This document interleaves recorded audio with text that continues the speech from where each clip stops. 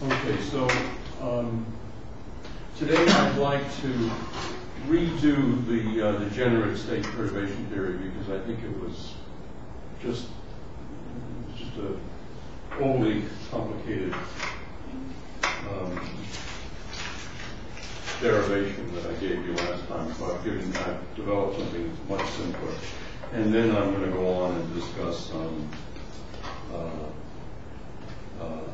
L.S. coupling in alkali atoms. So let me start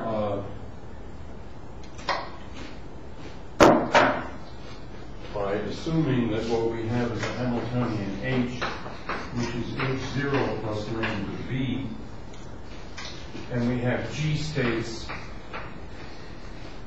that are degenerate. We can label them as M, and they have energy, they have all the same energy, ED0.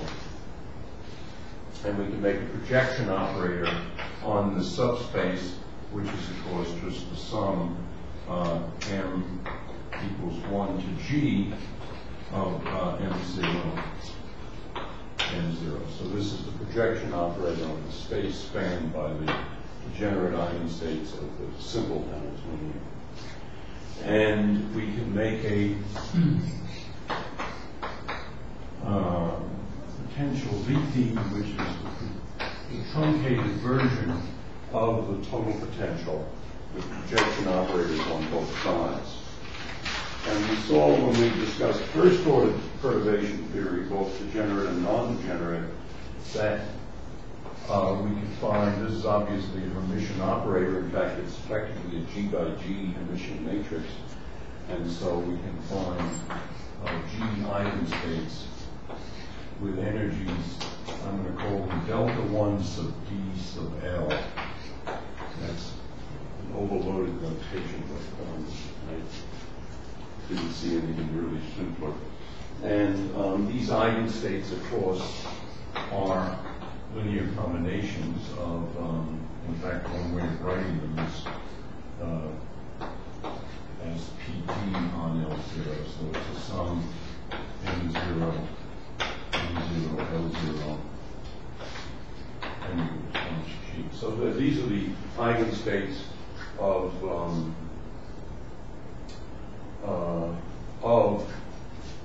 the Hamiltonian that I'm going to call H0D, which is to say H0 plus DD. So these L states are, you can say H0D on L0 is equal to, of course, H0 plus PD on L0. And this is going to be equal to E0D plus delta 1 sub D sub L, L0. And the assumption here, which is critical, is that this truncated potential completely lifts the degeneracy or splits the states. So delta 1 DL is not equal to delta 1 DL prime, where L is not equal to L prime. So the degeneracy is, the energy levels are split, the degeneracy is all gone. So in effect, if we write the Hamiltonian H as H0D plus V, and I'm calling this lambda, whoops, there was a slight mistake here, there's a lambda here, plus lambda VD, and this is then a lambda of L. So we can write H as H0D plus lambda VD prime, where VD prime is equal to V minus VD.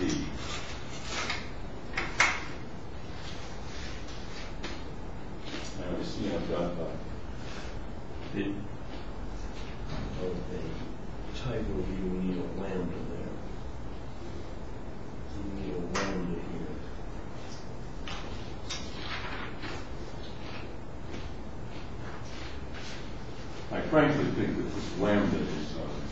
could do without lambda. We could just say v is small. We'd be much better off. Okay, so now what we've got then is we've effectively, by doing first order perturbation theory, we've removed the degeneracy. So now we can simply do non-degenerate perturbation theory on these G levels. Okay. There are L values, G values of L.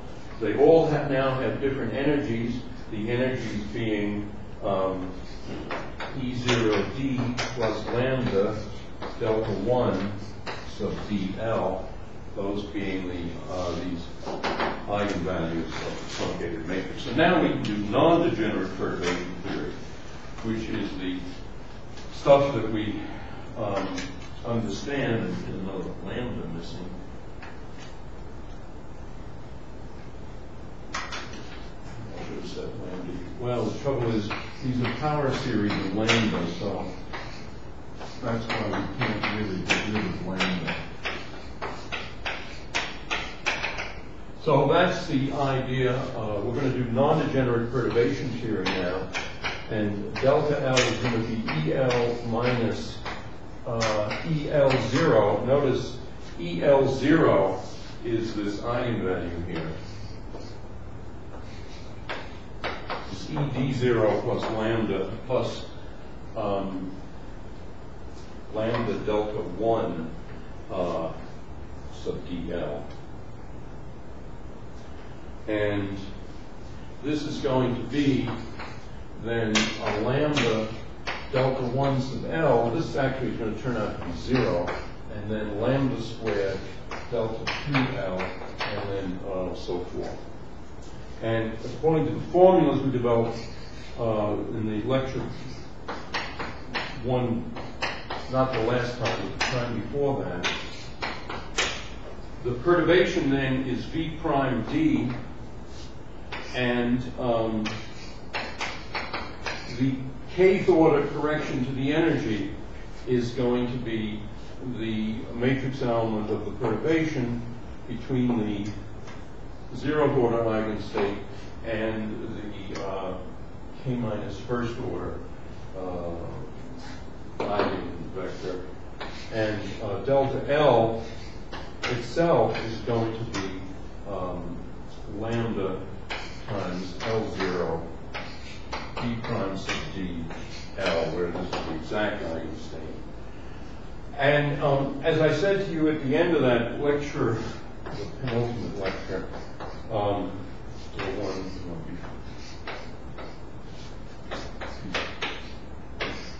next to the last one, this is EL0 minus H0D. H0D, of course, is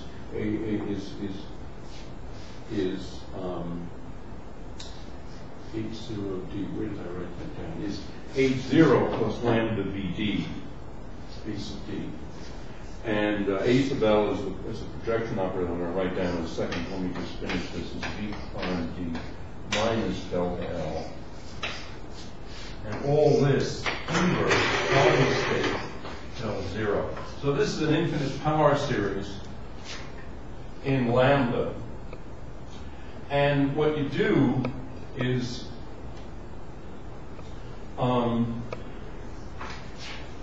you take the lowest order approximation, the order lambda approximation for delta L. That gives you L to order lambda.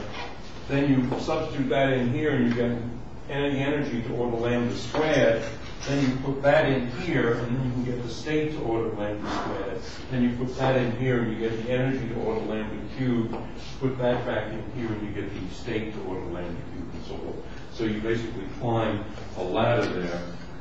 This A sub L is then a sum k not equal to L of K0, K0. So it's the projection operator on all states except L0. So this is the identity operator. So it's an identity operator that avoids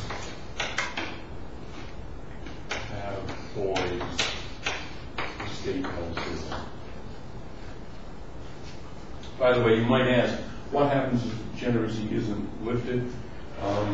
Then the situation is that you've got to use other methods. You can't use standard perturbation here. You've got to. One way of doing it is to just take the whole Hamiltonian, choose an appropriate set of basis states that you can work with easily,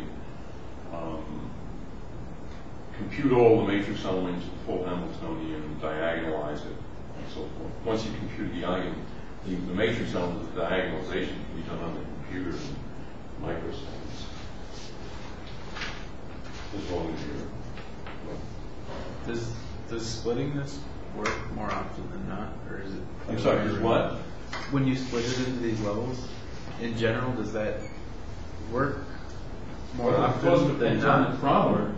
If you have a problem that splits it, then you can do what I'm talking about, what I'm showing today. If it does not, then you have to do something else.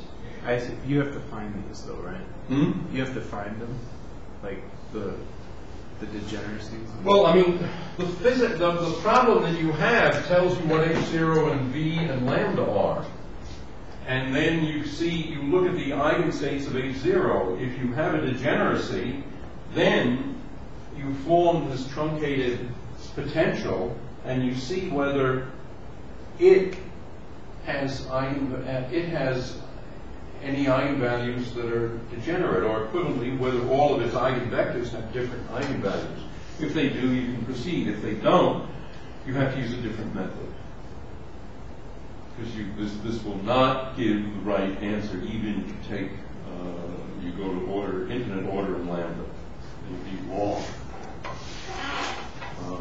In fact, I'm thinking of signing a homework problem on that. But it'll be, of course, a 2x2 or 3x3 matrix rather than, in fact, 3x3. All right, so I'll make sure I'm on the right equation here. All right, so now what we do is we expand this to lowest order, and that to lowest order, remember, we have something like 1 over 1 minus epsilon, that's approximately 1 plus epsilon. And so doing that same thing to this tells us that the state L is then L0 plus lambda, the sum K0 not equal to L0, K0, E0L minus EK0, K0, E prime D minus delta 1 sub L, 0. Okay. So,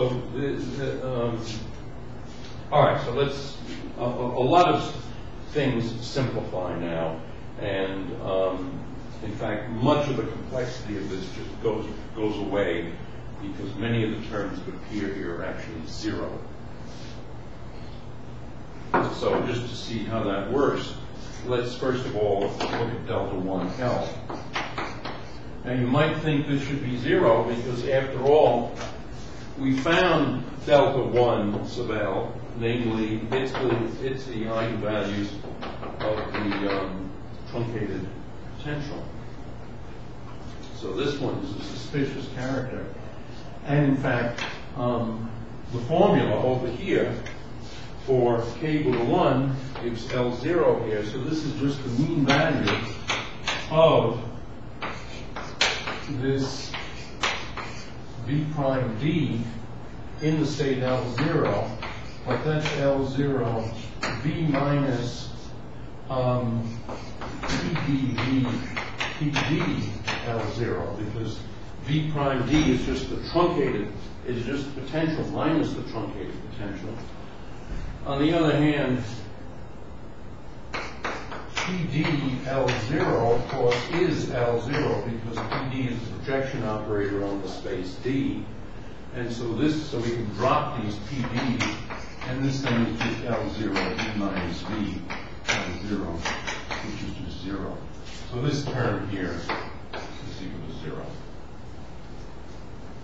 that's the first simplification. The next simplification is what happens when these states K are in D, but not equal to L. In other words, for K0 in the space D, the subspace D, but not the state L0, which is explicitly avoided. And so maybe I should rewrite our formula now. Now it's L0 plus lambda sum K0 not equal to L0. And now we have K0, K0, and we have V prime D L0 over E0 L minus K0. So the formula's simpler now. Okay, so it turns out that if K is in the space D, K0 is in the space D, then those states don't contribute either. And to see that, it's an argument very much like the one I just gave. You guys can see if I'm right here or not. Okay. We have here K0, V prime D, L0, and suppose that K0 is in the space D. Well, this is K0, V minus PDV, PD, L0. But since both K0 and L0 are in the space that are in the space D, the projection operator on D has no effect on K0 or L0. In other words, PD K0 is K0, and of course PD L0 is L0. So this is the matrix element K0 of V minus V L0, and that's obviously 0. So this thing has further simplified, and in fact, that's our, well, it's not the final simplification, but it's yet another simplification.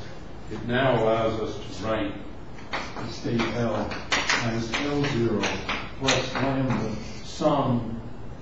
I'm going to write this just K0 not in D. Obviously, it's a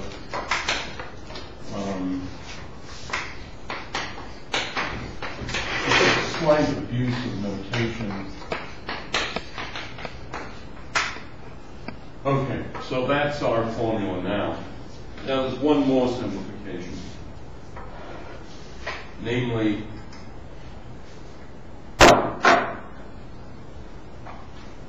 that if the state, now the states K0 are not in D, so PD on K0 equals 0. Because PD is a projection operator on the states in D. And consequently then, this matrix element K0, E prime D, L0 is K0, V minus PD, V, PD, L0. And we see that when K0 hits PD, you get 0. So this is just K0, V, L0. So that term, that simplifies. And that means then that our formula is a lot simpler. It's simply L0 plus lambda sum K0 not in D, K0, K0V, L0 over EL0 minus EK0. Notice that we've got another bonus from all these simplifications. Once K0 is not in D, these states, these energies, EK0, are just the eigenstates of K0 in the ordinary Hamiltonian, the ordinary simple Hamiltonian. Since K0 is not in D. So that's our formula, our final formula then for the energy eigenstate. And so now now that we have the state L superscript 1, we can use it to find delta 2L. And so what is our formula? It's delta 2 sub L is L0 V prime D L1. And so that, just taking the inner product here, of that, what we'll have then is our L1 is it's this piece here without the lambda. And so what we're getting then is some rate is really K0 not in D. It's then L0 D prime D K0 K0 V L0 over EL0 minus K0. Remember, EL0 does have where did I write that down? EL0 has ED E0. Oh, that is that. I wrote it upside down. This is ED0. So maybe you should do that. All right, so that's ED0. Okay, now there are a few more simplifications, namely that we saw, let's just consider this matrix element, L0 B prime D K0. This is V minus PD V PD K0, but PD on K0, since K0 is not in the subspace, is just 0, and so this is just L0 V K0. So that tells us then that this energy correction is the sum K0 not in D absolute value of K0 V L0 absolute value squared divided by E0 L minus E0 K. So this is the second order correction to the energy delta 2, and then what you do is you have then the energies EL equals EL0 plus lambda squared delta 2 sub L. And so altogether that is ED0 plus lambda delta 1 sub DL plus lambda squared delta 2 sub L, where delta 2 sub L is given by this sum here. And delta 1L is given by PDV PD, L0 is delta 1 DL L0. So these are just the eigenvalues in the subspace. Okay, and just for completeness, what is L? Well, L is, we have the formula here, L is L0 plus this, so this is the state to order lambda. So that's as far as I'm going with this, but you can go further. Again, in the case where this trick allows, in other words, where the truncated potential is non-degenerate, then you have non-degenerate perturbation theory is what you've got effectively by this, by redefining the Hamiltonian as H0D, which is H0 plus lambda, the truncated potential, and then adding lambda plus VD prime, where VD prime is V minus VD. This is giving you then a problem in, it's translated the degenerate state perturbation theory into non-degenerate perturbation theory. I've taken it to second order of the energy and first order of the states. You can though go to infinite order in lambda, and in many cases you'll get, in most cases you'll either get an asymptotic series or a convergent series. So that's the end. Are there any questions? By the way, because I was at a meeting, they have various companies, representatives of various companies who want to sell products, and so they lay out candy or pens or other trinkets to attract people. So I help myself to candy so I can give you guys candy for asking questions, and I now have a pocket full of chocolate. This is better than the usual chocolate. So it behooves you, if you like sweets, to ask questions. I talked, by the way, with the colloquium speaker, and I said that I had problems getting the students, the graduate student, to ask questions.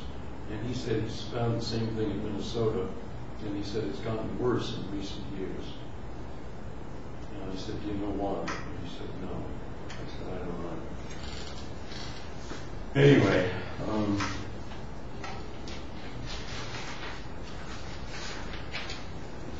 there's something wrong with our education system. The students don't ask questions. I don't know what it is. If you guys have any ideas, do you know why you don't ask questions?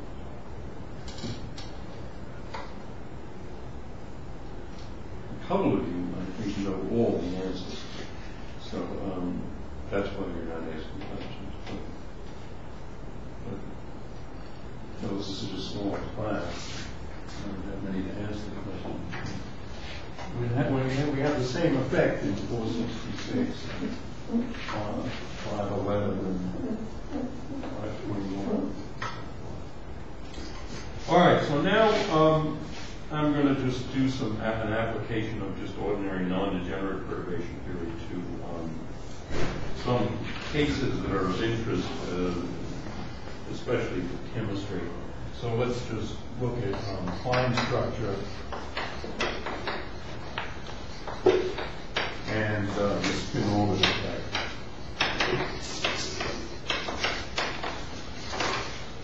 And I'm going to do this in alkali atoms.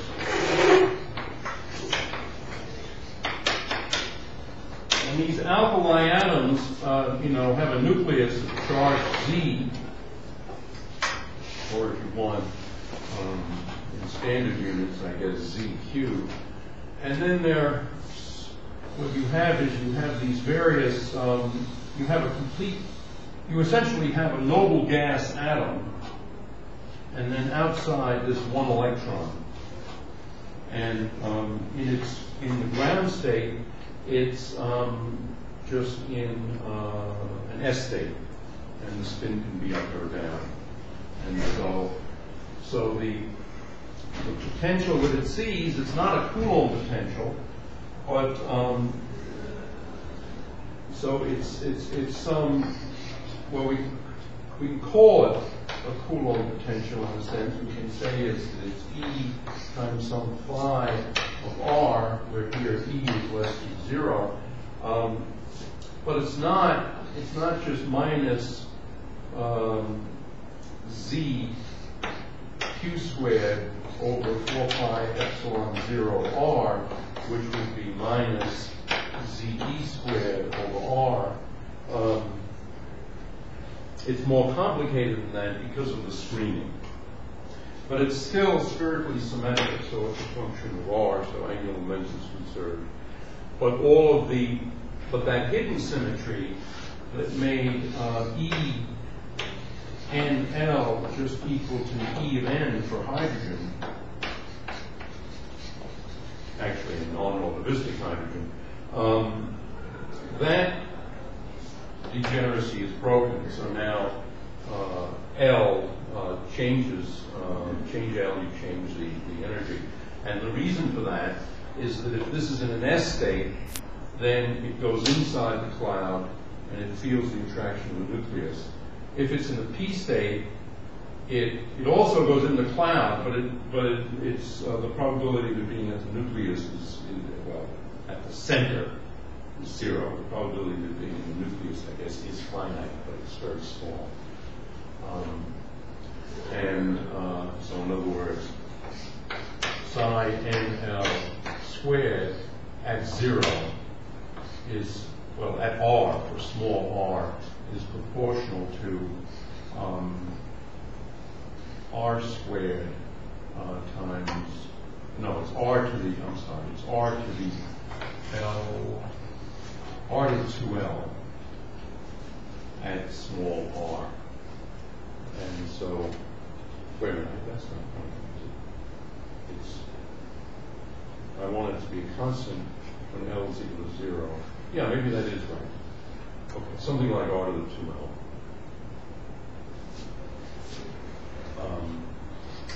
I didn't have that in my notes, so I'm just trying to remember. The point is that if it's in an L equals 1, 2, or 3 state, then it has an orbit that looks something like this, and it doesn't see the nucleus so much, so the energy is higher. So the point is that now we no longer have this. Instead, what we have is the ENL is greater than ENL prime if L is greater than L prime.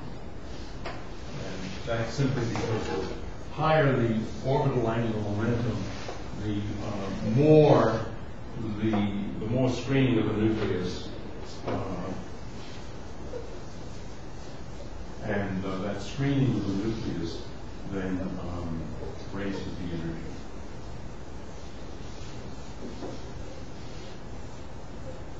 So that's why, that's basically how these alkali elements differ from hydrogen. Now, if we're looking at sodium, the chemical symbol Na, does anybody know German what Na stands for? It's not tree or something. Anybody know? Anyway, something like that. So it has a 1s state, then it has a 2s state, then it has a 2p state, and so you can have 2 electrons here because of spin. You can have 2 electrons there. You can have 6 electrons here, so that's 10. And the 11th electron is in the 3s state. So this sodium has 11 protons. And obviously 11 electrons. And these ones here form effectively a rare gas atom. And what is that gas? It's helium has 2 protons. The next rare gas, Neon? is it neon?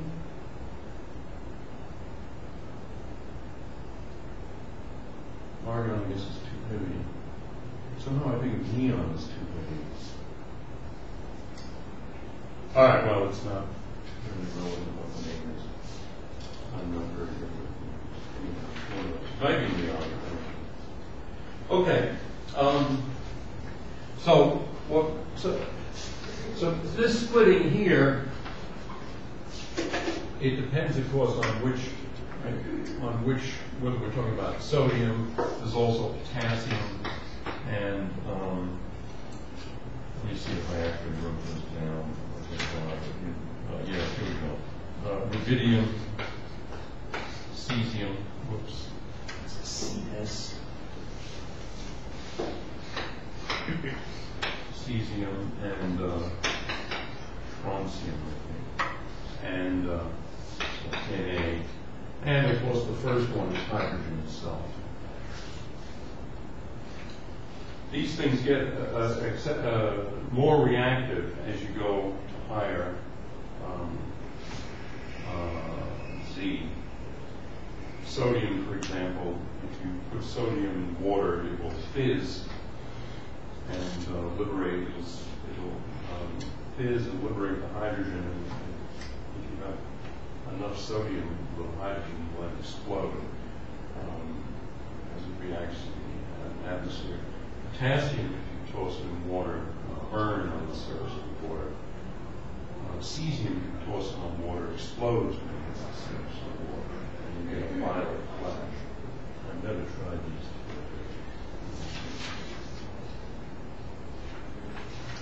Okay, this splitting will vary, this NL greater than NL prime. Let me estimate it as being of the order of an electron volt or less than an electron volt, but probably more than 1/10 of an electron volt. In other words, it's that region. So,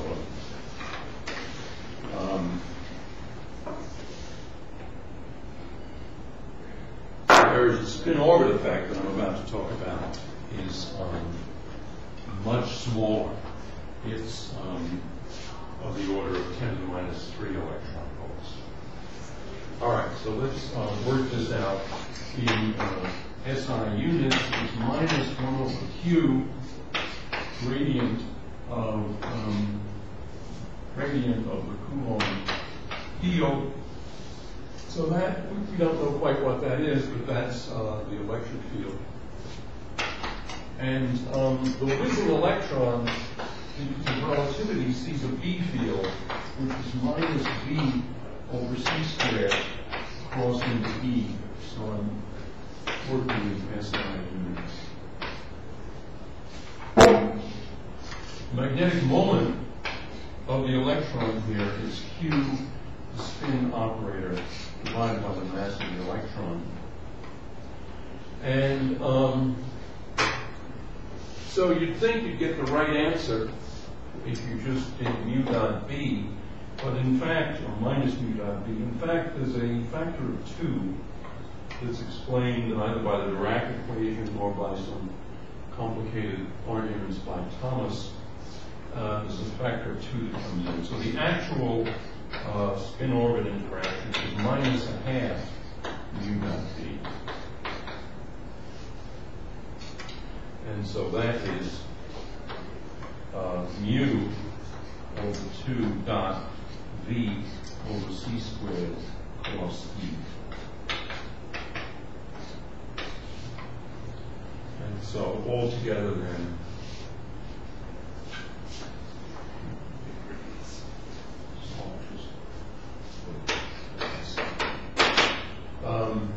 so how the perturbation of H L dot S then is QS over 2M dot, and now what is V? Well, V is P over M, and then there's 1 over C squared crossed into, well, it's going to be R, the unit vector, and then 1 over minus Q PBC P1.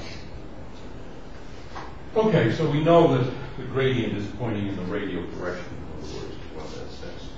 And now you can see that the minus sign turns this into R cross P, which is L. L dot S is what we promised, L dot S. The Q's cancel, so we just have 1 over 2 M squared C squared, 1 over R, PBC, PR, and then L dot S. S, just to remind you, is here H bar over 2 sigma.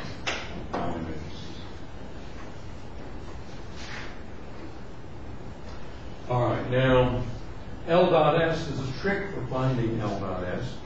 Namely, J is L cross S. So J squared is going to be L squared plus S squared plus 2 L dot S. And consequently, L dot S is equal to 1/2 J squared minus L squared minus X squared. So that's our formula. So in other words, to compute the spin orbit splittings, what you want to use is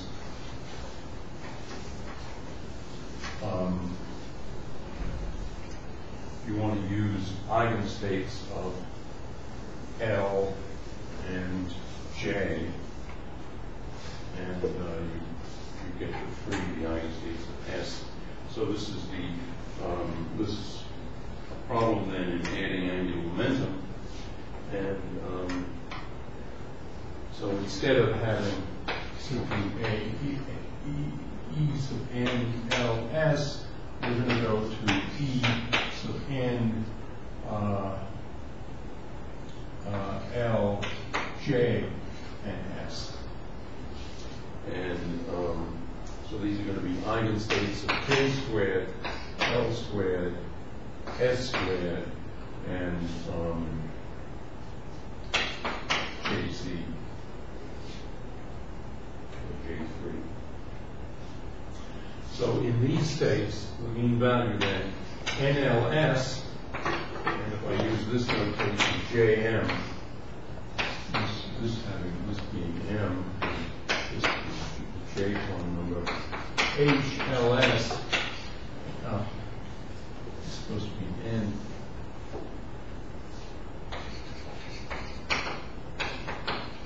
So it's simply the mean value. So what we're doing here is first order perturbation theory. And so what is this mean value? What we get is 1 over 2 n squared c squared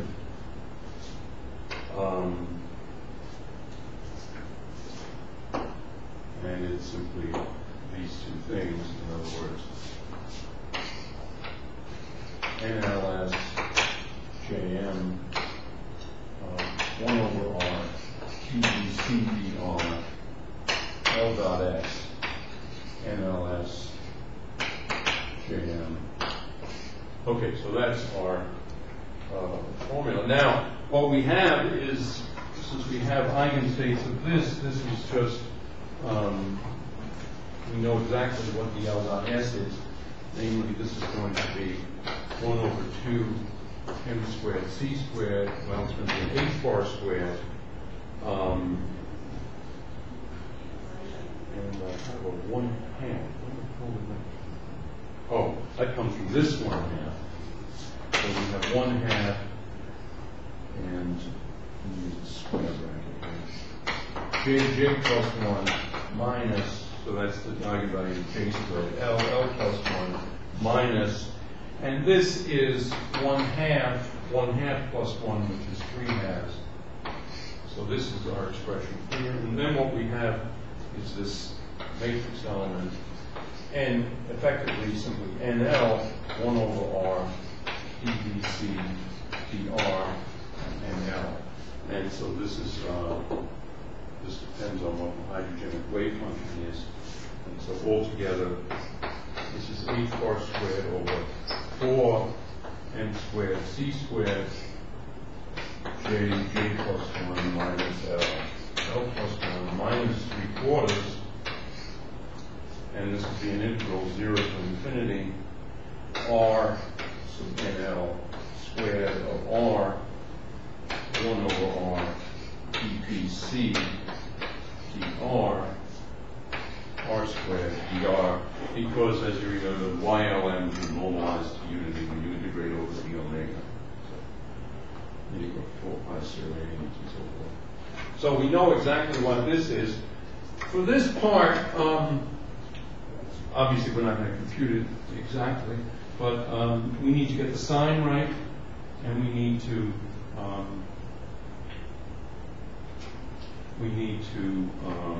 estimate it. So let's see. First of all, let's figure out what this is. First of all, what is J? So class, what is J? If L is fixed and we have S, and S is from an electron, what are the possible values of J? I'll turn around this way. Somebody say it. I didn't hear it, but I'll assume that you said this. J is L plus or minus a half. And so now we just substitute into this expression.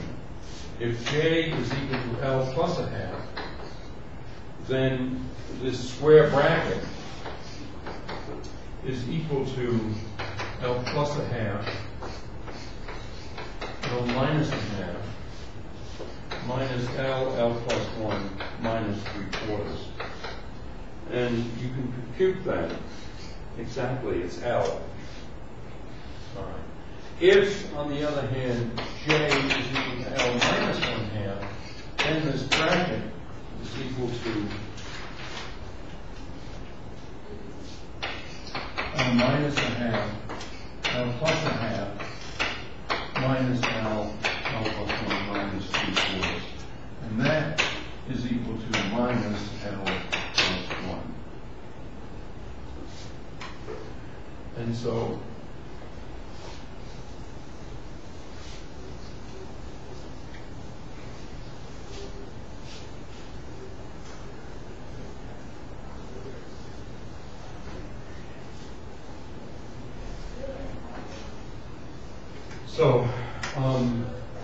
what we have then is that NLS JM HLS NLS JM is equal to A plus squared over 4 M squared C squared, the mean value of 1 over R and CVR in the state NL, and then either L or minus L minus 1 if J, if J is equal to L plus 1/2 and if J is equal to L minus 1/2. Okay, this is called the Bondé integral rule.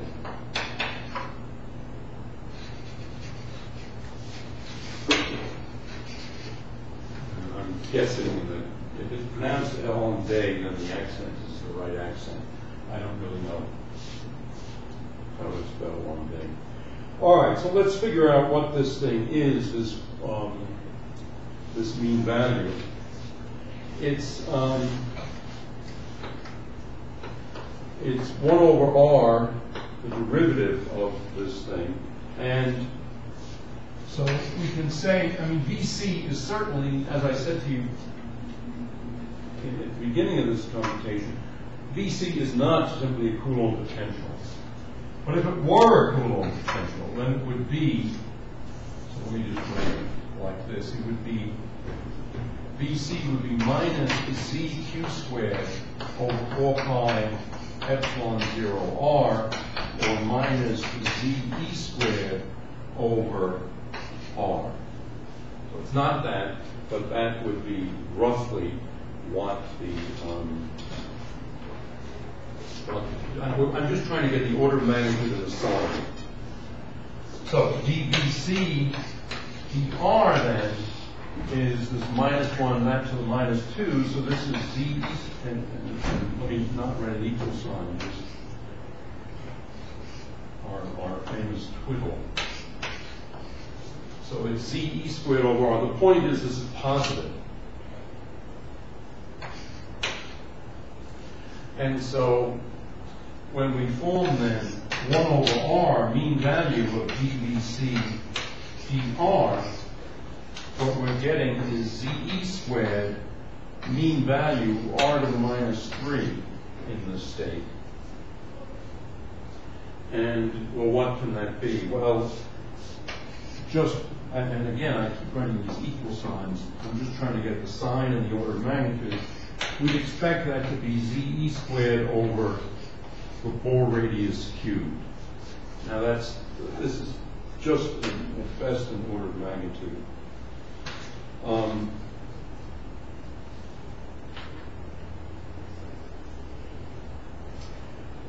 So, all right, so that's that. Now, let me just say, or repeat, that these splittings are just ones that they're going to be much smaller than the splitting due to the screening. In other words, the split over here might be an electron volt or a tenth of an electron volt. These splittings are much smaller, and I'll estimate them in a moment. And so, for example, what we've got here is one level that is 3p 3 halves, and then a 3P 1/2, and these states can decay down to a 3S, which is the ground state of sodium. And in fact, the splitting here is even smaller than that. What I should say is something like that. So this is this one, and this is this one. So the splitting that's due to screening that pulls the L equals 1 state above the L equals 0, as I said, is maybe an electron volt or a tangent electron volt. The splitting here, we'll find out, is around 10 to the minus 3 electron volts. And in fact, these two lines, that is to say, this line from that transition and say this line from this transition, these are called the sodium D lines. And they're of the order of 5,900 angstroms, which I guess that's yellow light? Is somebody here maybe is doing optics? Sodium is yellow. That's right. I remember even if you put sodium in fire, you can see yellow up here. Okay. So these are the sodium D lines, and in fact, the higher one here is 5890 angstroms, and this one is 5896 angstroms. And we can compute those energies. So we can see what the difference of them is, and that will give us the exact value of the splitting, and then we can estimate it and see that our estimate is plausible.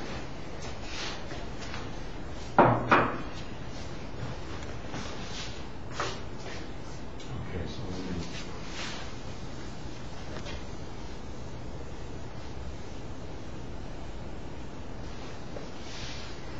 so I've got this pocket full of chocolate, and there are no questions. It's going to melt. It's going to melt, so let's have a question.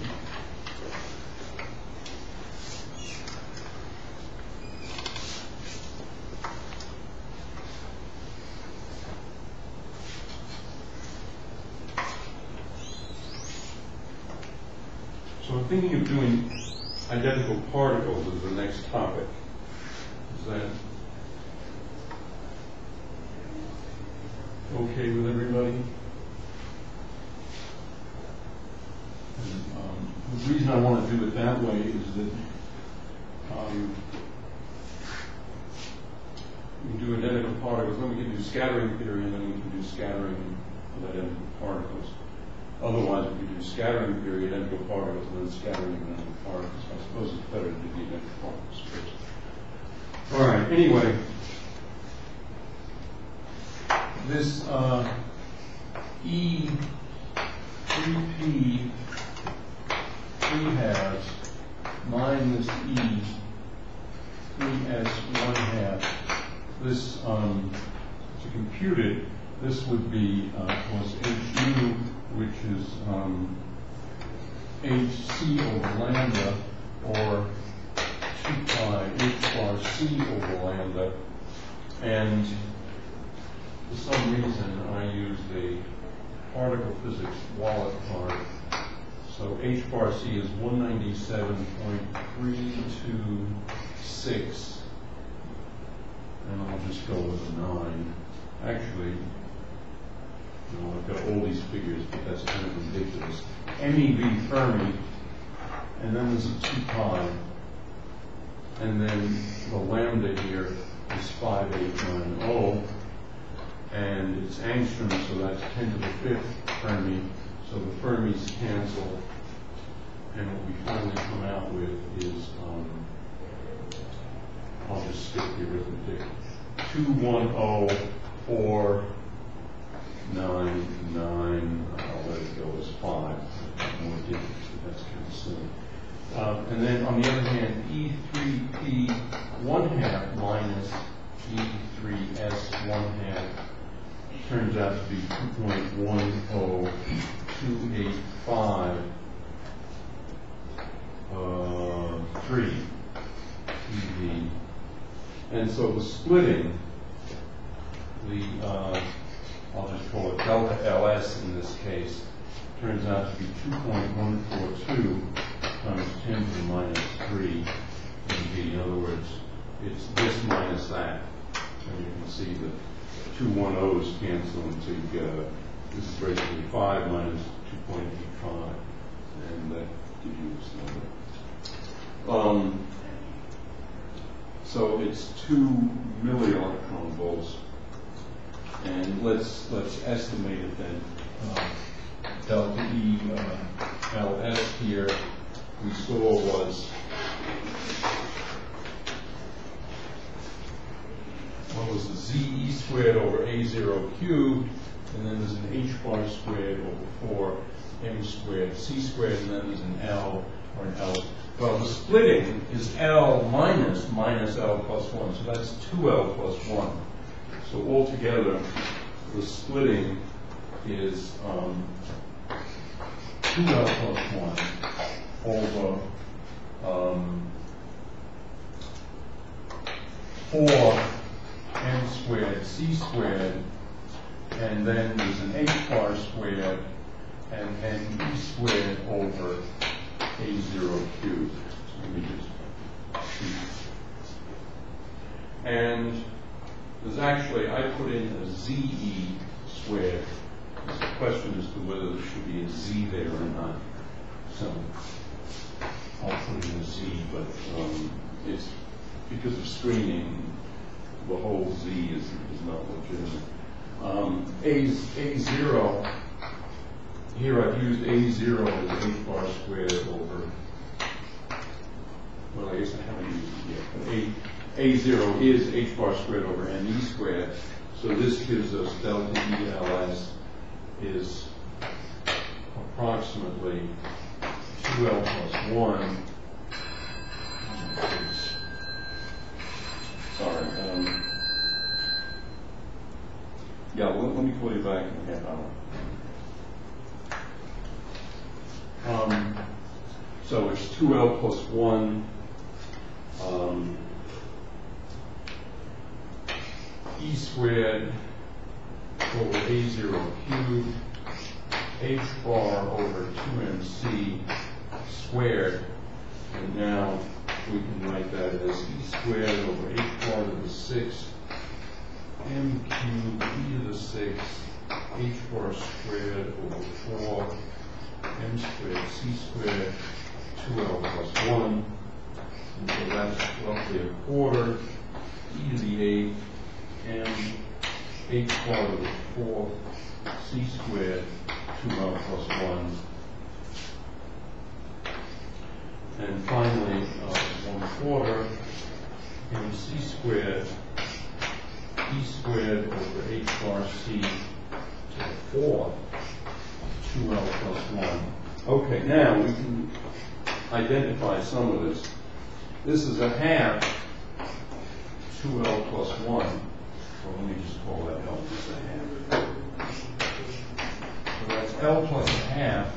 Well, I lost the Z, so let's keep the Z, but we should call it Z prime because we don't really know whether it should really be Z prime. Although it's not necessarily Z when we say Z prime. And 1/2 MC squared, that is the 1/2 MC squared alpha squared. You see, E squared over H bar C, of course, is alpha, which is 1 over 137, roughly, the fine structure constant. 1/2 MC squared alpha squared is the energy, the ground state binding energy of atomic hydrogen. And what's left over then is a factor of alpha squared, and then RZ prime. So this is smaller. So in other words, what we have here is the delta ELS is approximately 13.6 eV, times L plus a half times whatever the effective Z is, and then times alpha squared. And alpha squared is 1 over 137 squared. So let's see. For this particular case, L is equal to 1. So this is 3 halves. 3 halves times that is roughly 20 eV.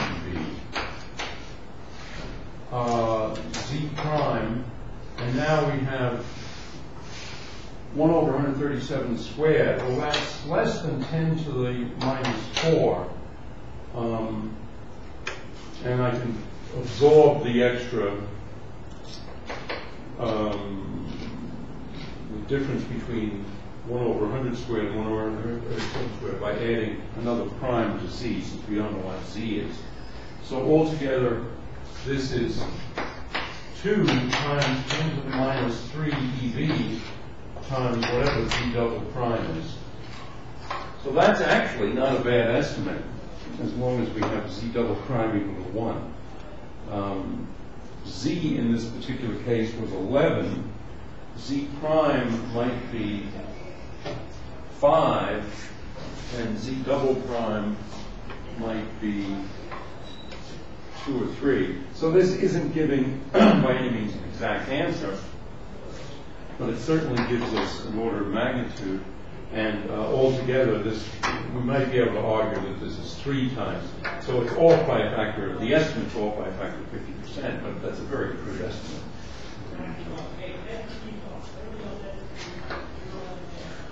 All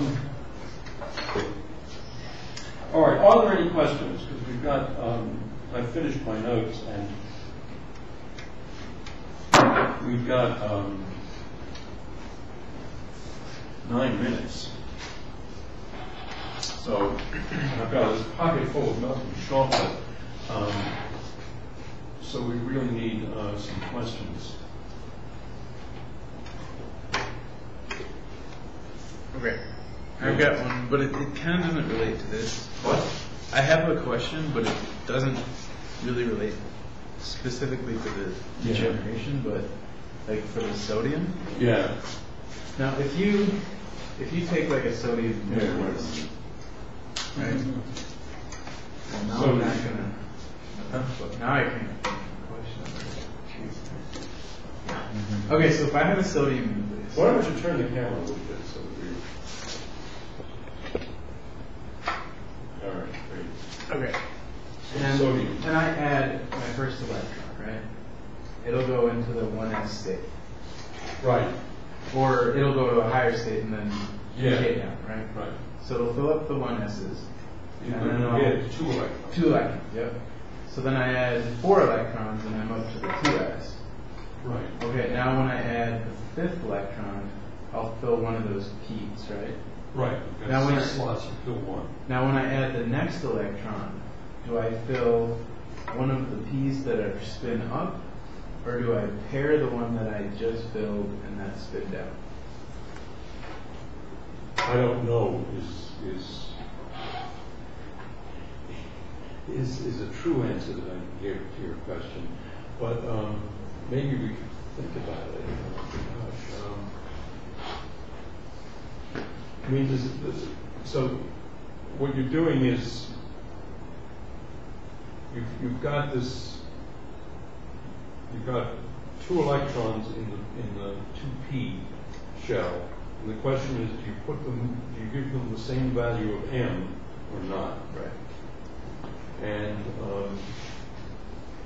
just guessing, I would say don't give them the same value of m, because that would allow them to be away from each other, and you get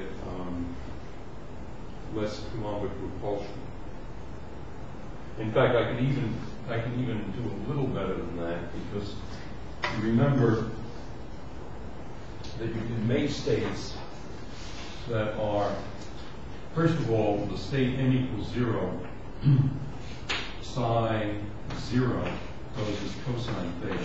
The wave function goes as cosine theta. And that's proportional, that's C over R. But you can take combinations. The other states are psi plus or minus 1 are something like sine theta e to the plus or minus I phi. Okay? And you can take linear combinations of them to be psi of x, which is sine theta cosine phi, and psi y, which is sine theta sine phi. And so these guys would basically, a z state would look sort of like, that. The x state would look sort of like this, and the y state would look sort of like that. Okay? So if I were designing the world, I'd put one of them into the z and one of them into the x state. X state being, the linear combination. These guys, this is psi plus sine, psi plus 1 plus sine minus 1, and this is psi plus 1 minus sine minus 1. So I would do that rather than pair the electrons, because the spin-spin interaction is very small.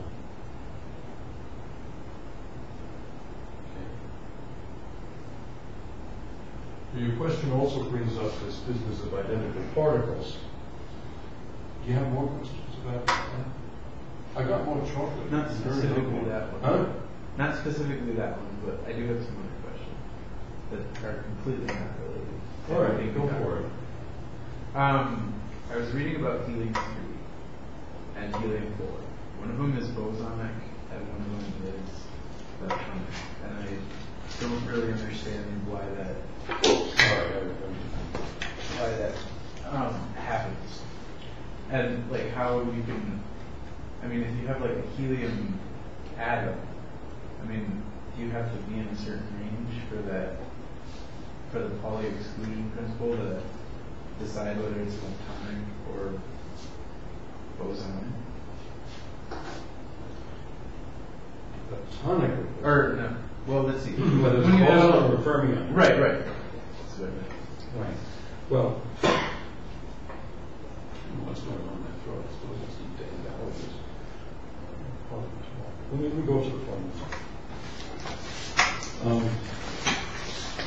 Let's turn the camera.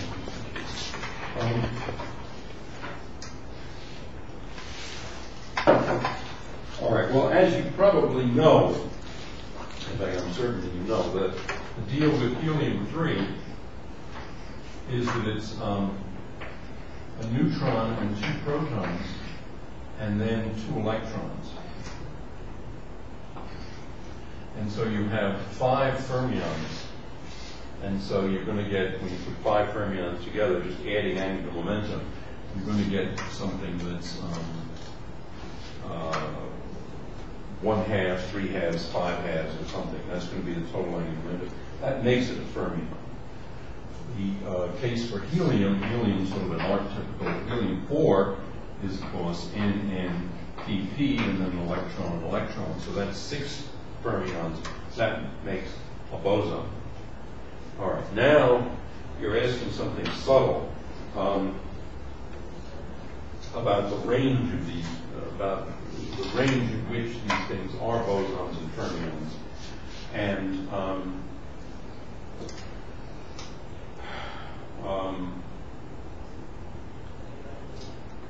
in other words, are there certain energies, are there certain, say, scattering processes, or equivalently, could you increase the pressure to such an extent that these things would be so close together that maybe you have something different happening? And in other words, that they wouldn't.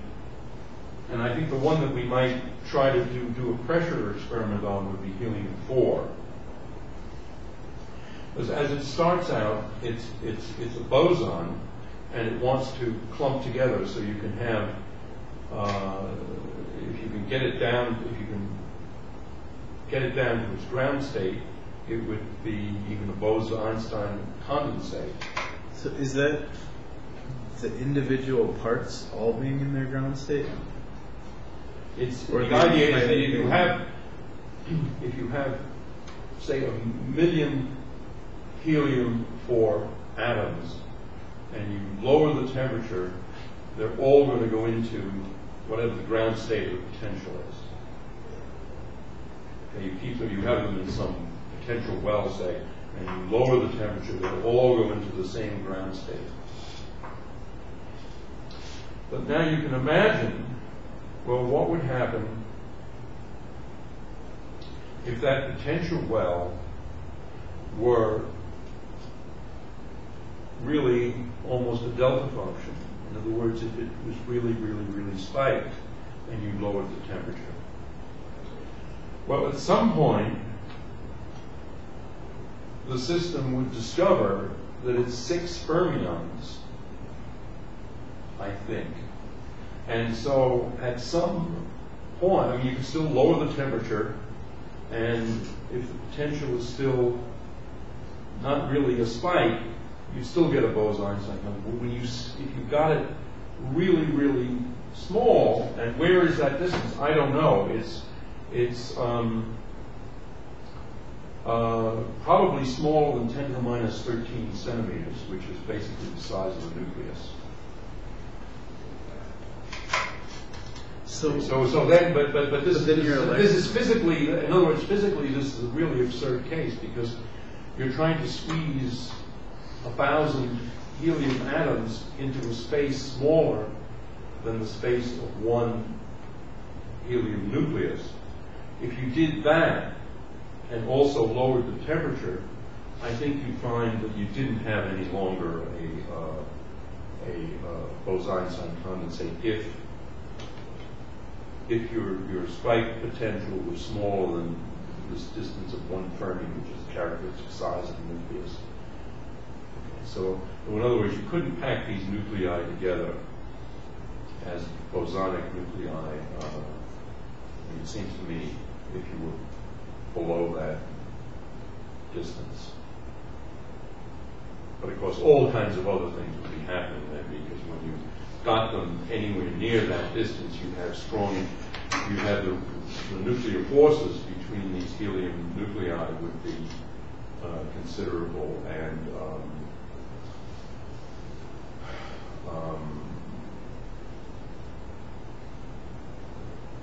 well, I don't know. Actually, the helium nucleus, I think, is at a pit of this potential. In other words, there's a great deal of binding energy in the helium nucleus. And so you put a lot of helium nuclei together, I don't think they're going to jump and form carbon or something. Anyway, so yeah, I think there is a limit to this.